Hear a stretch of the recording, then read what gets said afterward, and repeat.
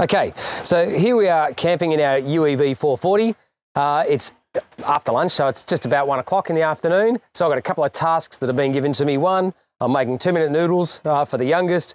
I'm making a cup of tea for someone else sitting around the campfire. I thought, well, it's after 12, it's time for a cheeky G&T. So let's talk about the 440 and how easy it is to actually bring everyday life to what you need. So the first thing, I'm going to open up here. Our drawers have been in use today. All the breakfast bowls are being used. You name it, we've got things out there, but I'm going to grab a nice tall glass because I'm going to make myself a G&T.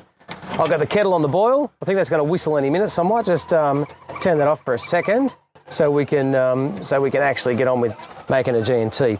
Now, with the UEV 440 as well, the 82-litre fridge freezer is standard. The thing I love about that, I've currently got set up as a freezer and a fridge. So the first thing for a good G&T is I'm just going to go grab in and grab some ice. Good thing about the ice, you know, having a freezer, you can't have a G&T without some ice. I'll move over to the fridge. I've got obviously some dinner supplies in there and everything, but I've also got my tonic water. Now, with the 440, you've got a great bar, and this bar is set up from home, so you don't have to worry about opening up the trailer. And let me tell you, last night it was lovely around the campfire to grab a nice gin, select what you want. For this taste, I might actually grab a Boat Rocker, which is a nice local gin to what we're doing. And I keep our little cup, little shot glass up here. It's not glass, so if it does rattle around or break, there's not a problem at all. So this is as easy as it is in a 440 to be able to enjoy the campfire and a G&T. A little bit more for good luck. I might put that back up here. We don't want to leave that around. It's as easy as done. All the straps do it.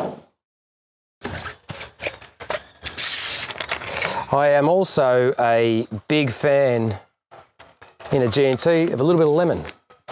So for our spit that we're currently cooking, we've got some fresh lemon. So what I might do, so I'll grab a nice sharp knife. Now the beautiful thing about the 440s, you can cut right here on the bench. So I'll just grab that, cut myself a nice slice of lemon. One more for good luck.